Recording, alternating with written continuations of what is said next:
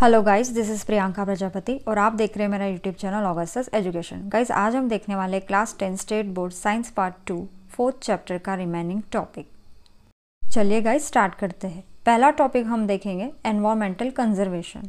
जब कोई नेचुरल या आर्टिफिशियल पॉल्यूटेड फैक्टर्स अर्थ को हार्म करते हैं, उस वक्त वह अर्थ के एनवायरनमेंट को इम्बैलेंस कर देते हैं और साथ ही साथ जितने भी बायोटिक फैक्टर्स हैं उनके एग्जिस्टेंस को भी अफेक्ट करते हैं। और एनवायरमेंटल पॉल्यूशन सबसे मेन फैक्टर है। तो चलिए अब हम देखते हैं types of pollution. Following are the types of pollution: air, light, noise, soil, radio active, thermal and water pollution. अब वन बाय वन हम इन पॉल्यूशंस के effect, causes and prevention study करेंगे। एयर पॉल्यूशन के इफ़ेक्ट्स हैं asthma, itching, respiratory disorder, coughing, wheezing, headache etcetera. Air pollution के causes हैं chemicals and particulates like carbon monoxide, sulphur dioxide, chlorofluorocarbon, nitrogen dioxide, industries या फिर motor vehicles के through atmosphere में discharge होना। Air pollution को हम प्रिवेंट कर सकते हैं अल्टरनेटिव एनर्जी सोर्स यूज़ कर जैसे solar energy, hydro electric energy या फिर विंड एनर्जी।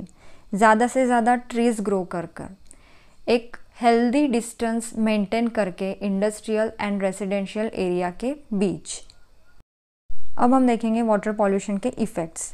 इसके इफ़ेक्ट्स हैं कुछ डिसीज़ जैसे टाइफाइड, अमोइबियासिस, हेपेटाइटिस, वोमिटिंग, स्टमक एक एक्सेट्रा।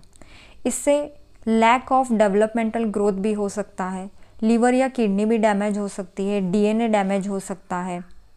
अगर इसके कॉजेज़ की बात करें तो वो है कमर्शियल या फिर इंडस्ट्रियल वाटर वेस्ट को डिस्चार्ज कर देना सरफेस वाटर में, या फिर अनट्रीटेड डोमेस्टिक सेवेजेस और केमिकल कंटामिनेंट्स को डिस्चार्ज कर देना सरफेस वाटर में। वही यूट्रोफिकेशन और लिटरिंग भी इसके कॉजेज़ है।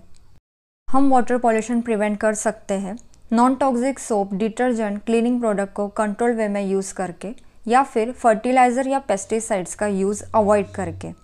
सॉइल पॉल्यूशन का मेन कॉज है अंडरग्राउंड लीकेजेस ऑफ केमिकल्स। उसमें से कुछ केमिकल्स हैं MTBE, herbicides, heavy metals, hydrocarbons, pesticides etcetera. Soil pollution के इफ़ेक्ट्स है डिसीजेस जैसे ल्यूकेमिया या फिर ब्रेन का कोई डिसीज़, किडनी का डैमेज होना, हेडेक, फटीग, स्किन रैश या फिर आइज इरिटेशन। सॉइल पॉल्यूशन हम प्रिवेंट कर सकते हैं लिमिटेड क्वांटिटी में फर्टिलाइज़र या फिर पेस्टिसाइड्स का इस्तेमाल करके। एफॉरेस्टेशन या फिर रिफॉरेस्टेशन के ज़रिए प्लास्टिक बैग की जगह पेपर बैग्स कैरी करके हम सॉइल पॉल्यूशन प्रिवेंट कर सकते हैं। नेक्स्ट हम देखेंगे नॉइज़ पॉल्यूशन के कॉजेज़। इसके कॉजेज़ है इंडस्ट्रियल नॉइज़ या फिर हाई इंटेंसिटी के सोनार, एयरक्राफ्ट का नॉइज़ या फिर रोडवे नॉइज़। अगर नॉइज़ पॉल्यूशन के इफ़ेक्ट्स की बात करें तो ये ह्यूमन इफ़िशियंसी डिक्रीज़ कर देता है, वही कॉन्सेंट्रेशन भी रिड्यूस कर देता है। इंसान परमानेंटली या फिर टेम्पररी बहरा भी हो सकता है। इसकी वजह से ब्लड प्रेशर भी इंक्रीज़ हो सकता है, या फिर वुमन में फर्टिलिटी प्रॉब्लम्स भी ऑकर होते हैं। हम नॉइज़ पॉल्यूशन प्रिवेंट कर सकते हैं आइसोलेटिंग नॉइसी मशीन्स या फिर मफलर नॉइस रिड्यूसर्स का यूज़ करके। हैवी व्हीकल्स के हॉर्न का साउंड कम रखकर, डीजे या फिर लाउडस्पीकर का यूज़ रिस्ट्रिक्ट करके, या फिर मैक्सिमम ट्रीज ग्रो करके हम नॉइज़ पॉल्यूशन प्रिवेंट कर सकते हैं। अब हम देखेंगे रेडियो एक्टिव पॉल्यूशन के कॉजेज़।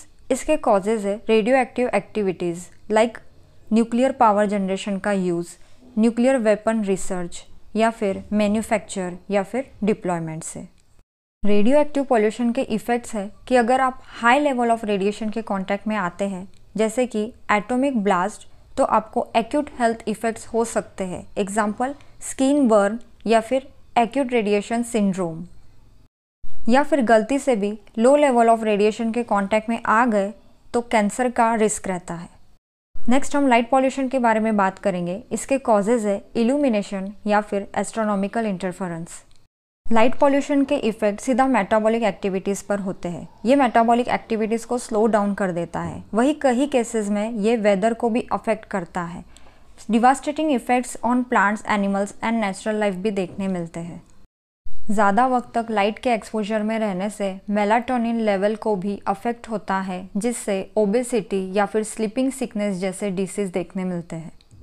इसके प्रिवेंशन से जैसे नाइट लाइटनिंग के लिए हम लोग कोर ग्लो स्टोन्स का यूज़ कर सकते हैं, सिर्फ IDA approve light fixers purchase करके और दिन के समय आर्टिफिशियल लाइट्स टर्न ऑफ रखकर।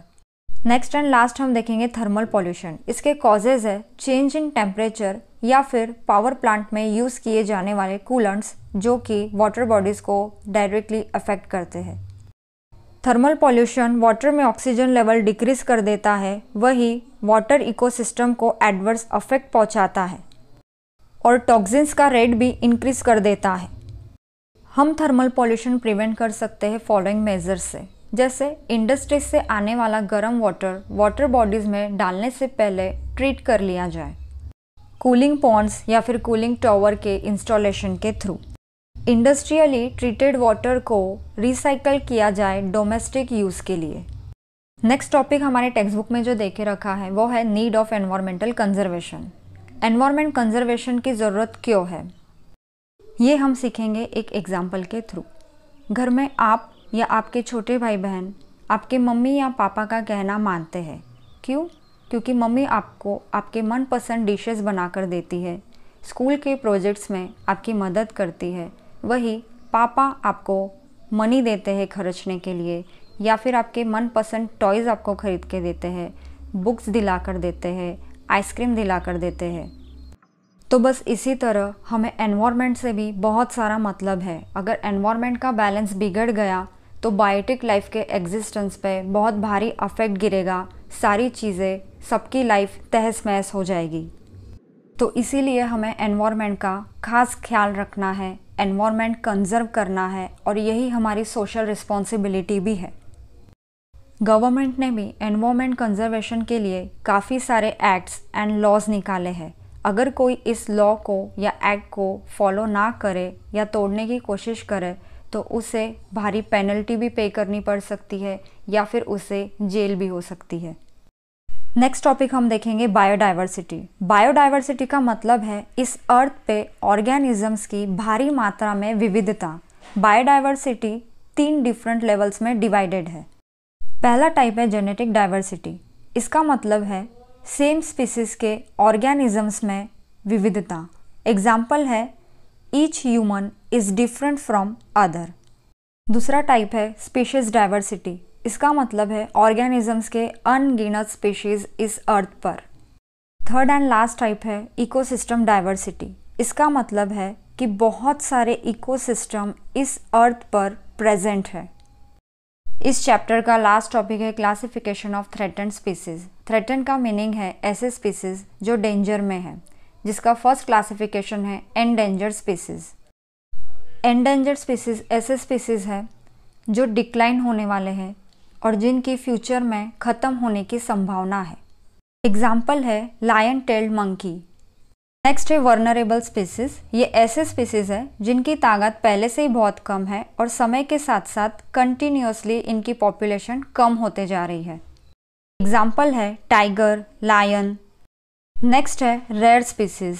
ये स्पीसीज ऐसे स्पीसीज है जिनकी ताकत स्पीड में कम हो रही है। अगर इन पर ध्यान नहीं दिया गया तो फ्यूचर में ये डिक्लाइन हो जाएंगे। एग्जाम्पल है रेड पांडा। लास्ट है इनडिटर्मिनेट स्पीसीज। ये ऐसे स्पीसीज है जिनकी गिनती एंडेंजर्ड स्पीसीज में होने ही वाली है। इसका एग्जाम्पल है जायंट स्क्वेरल। अगर आपको वीडियो अच्छी लगी हो तो वीडियो को लाइक कीजिए, अपने फ्रेंड्स के साथ शेयर कीजिए। अगर आप मेरे चैनल पे नए हैं तो चैनल को सब्सक्राइब कीजिए एंड बेल आइकन प्रेस करना ना भूलें।